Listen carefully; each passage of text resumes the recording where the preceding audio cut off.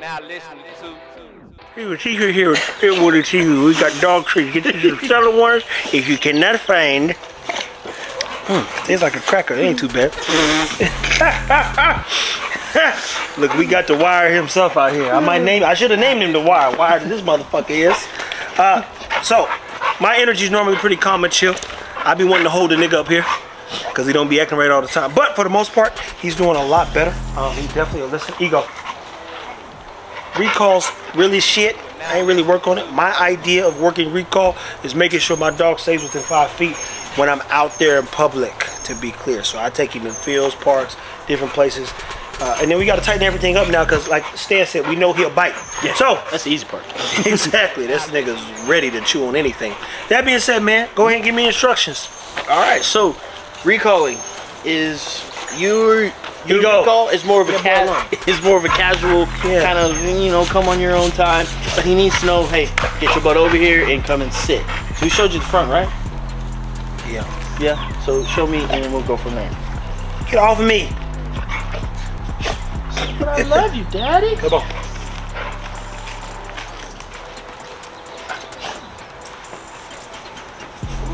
Let's go.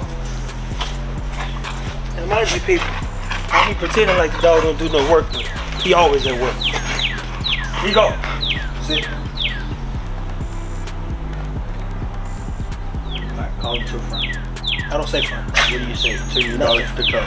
I don't. That's why I said the recall shit. Key word was shit. So when I say shit, I mean it. I ain't talking about no shit in the yard. So how you gonna want to call him if you sign language? Look, tell me. Look, what's the sign? What's the sign, nigga? What's the sign? I use the word front for my dog to come and sit in front of me. Give me a better word. I don't like that word. I mean, you can use. You can tell them cheese. You can say. I don't like cheese neither. It's bad for you. Word don't matter. So you got to pick the word that you want to use to communicate with your dog. We might use the word iron. I'm looking at this shirt. You see that iron sharp?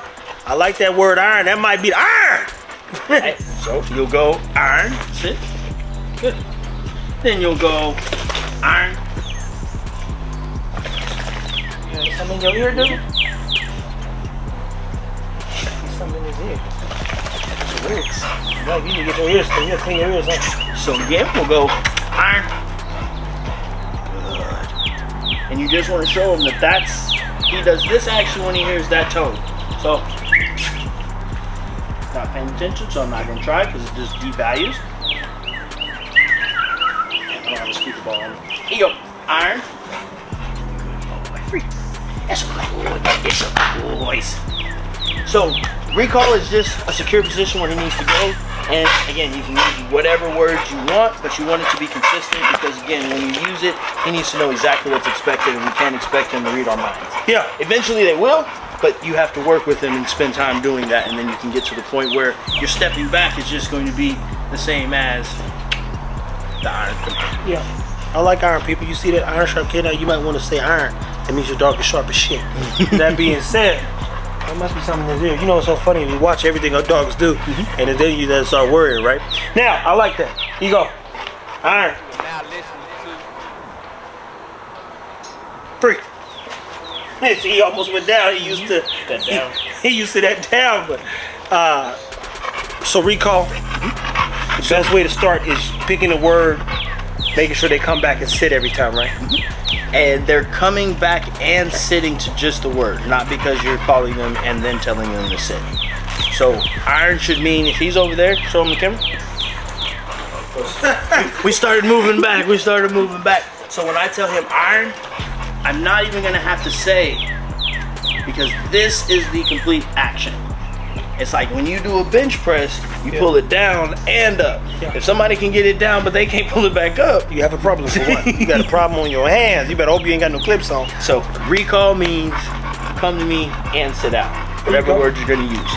And we already did a video on the full recall, and the full recall is just eventually you starting off walking, your dog staying close, rewarding them for being close, right? That's a verb, what's it called? What's the word? This is the non-verbal casual recall. That's what they call it, casual recall. And what else are some things we could do? I mean, healing is another one. Dog being at your left side, staying there. Come on. Come on.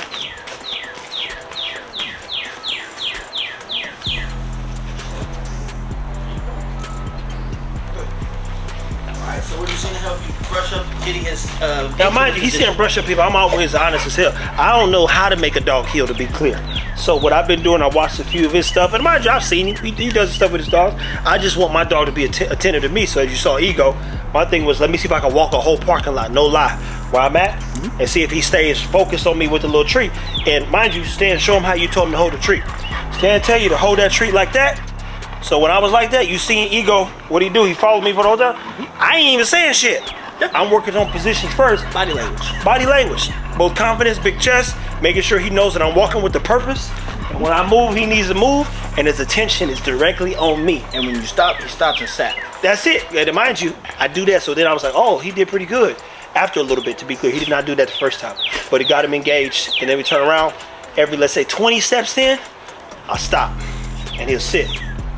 And then I keep walking some more. Now, mind you, this is the game of patience. And he's only wired when he knows he's about to play. For the most part, that's when he's like, yo, grab him across. No, he's fine. He'll be fine. Because if he see toys and he's like, oh, we playing, nigga, I'm with somebody else. But once you start training him, he gets locked in and pretty focused, man. Pays attention. Yeah. So getting him into the position, we don't want to have to move a lot. So what we'll do is we'll tell him heel. Come on. When he passes, bring him back around and up. So I literally didn't change anywhere. He went from facing this way to around. And that's getting him into that position. Like you seen Rocco, he'll run and slide and then come back. It's because this is how we got him there. So pull him back. Come on, Ego. Ain't got nothing. I do. So back and up. And then ideally you want his shoulder right next to your knee. That's going to be in the proper position. When he's in there, you're going to release him with that free command to let him know he's done. Now let me be very clear, people. I'm a breeder, and I only breed dogs that are smart. So my thing is let me push the dog, boost his confidence, all this stuff, because like Stan said, you can for the most part dial a dog back. What you don't want to do is create problems. Problems are insecurity, a dog that's defensive, other stuff. So because I'm betting on his intelligence, I'm like, when it come time, also, I've spent so much time with him bonding wise. The dog only wants to be, he like, whatever you're doing, I want to do it. If I'm sliding down the slide, he slide with me. I mean, we got those videos up. He'll literally go as far as I go. He's not afraid of anything. That being said, it's my job to continue to bond through communication now. That's how I look at it. So let's talk. Now it's like when I say iron, when I say, that's gonna be the word, to be clear, people, you should use it too. And when I say iron, he gonna come to the front and sit down. When I say heel, eventually he will get into the heel position. I like the word with me. Is there another word we could use for that? Because with me is like when they just like walking with you, right? Yeah, so the heel's gonna be more of a competition. They need to be prancing, looking up at you in more of a formal. The walk with me, be with me is just kind of like be in my vicinity. If we're moving, move with me. You don't have to be as sharp. You don't have to prance. You just have to be with me. So that's the kind of stuff I use whenever we're out in public, because I don't want my dog just staring up at me, because if somebody comes up and they want to do harm, or somebody's hiding in a bush around the corner or around the car, I want my dog to be able to be paying attention to those things. So that's where that be with me command is. And he already kind of has that one as already. With the healing, you're just going to make that sharper, because he will walk with you like you did that in the parking lot. So he knows to be with me. You just got to call it whatever you're going to call it. With me, I might say that. And I like the tuck word too. Yeah. So show them the trick. I don't know how to do this one. Let's see. I gotta learn this one. Let's see how you do it first, and then. Ego, come here. I don't know if you take it to your legs like Iverson or something. It's a crossover. Just like that. Just like that. So, look, see, I wouldn't even know where to begin. Okay. I slip on, bust my ass. All right, so I put treats in both hands. Okay. And we kind of lure him. I bring my dog to the right side because heel's gonna be to the left. Okay. So I'll tell him, Ego, I ain't got nothing. You know what these treats? What do you got? No, he likes treats. I know these is just probably ain't a high value enough. This should be good. Oh, there we go. So again, that lure is gonna be in handy, especially with this one here. So I'm getting him here. We'll bring him back. I'll tell him tuck, and we'll bring him through. Come on. Good boy. When he sits, there we go. He gets the reward. So that's gonna be the next one. You see what you pull him back with the one. I got one treat here. Back through. Come on. Good boy. And up. And like I'll even hold him. If he's trying to get out, he can't get out. I'm holding him here. So now you're learning that this is where you get that reward. If he doesn't sit, you don't get it. Sit. Little boy, good job. And then when you go to walk, same concept. You have that. That's sick. That's sick, people. That's next. Then you go heel. See what I'm saying? Boy. I'm telling you. Come on, come on. Get there, get there, get there. Good job, boy. I said I bet on the dog's intelligence, people. Yeah, boy. And then you bet on stance training. That's it. Free! That's boy. That's it. I'm betting on this training, this education. But that luring, man, is gonna be your best friend. I love the lure. First thing you should do with your dog is develop a good lure. Before you teach any commands, before anything, develop that dog wanting to follow you. And you can do anything you want if they want to follow you. So, and that's, again, I love even seeing him be able to focus, but still look for me and say, hey, yo, is this good? Or, yeah, you know. That's what you want. I mean, Yeah. that's how Rocco is. People be giving him commands. He look back. I'm like, know you. no, don't do that. Don't do that. Yeah, that's my point. And I mean, like I said, this is my motherfucking dog all day, every day. And he's a good dog. He's a good dog. He's a little wired at times, but he's actually pretty chill when he's not like playing too rough. And he just got to work, and he's okay. So that being said, people, you saw progressive. Go ahead. So you do want to use the level of intensity that he does have to your advantage. What you need? Ball. Does he like this? So same concept. We can get him, bring him in, through when he sits. Hey, finish it.